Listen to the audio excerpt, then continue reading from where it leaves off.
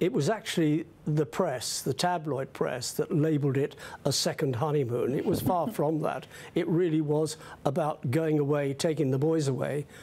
It was important that they were seen as a family doing the right thing, and the friends were there just as a sort of a buffer, so that those two didn't actually have to be alone in each other's company 24/7. The friends were there as a backup. So were things that bad between them at that time that they couldn't be alone together without there being some kind of conflict?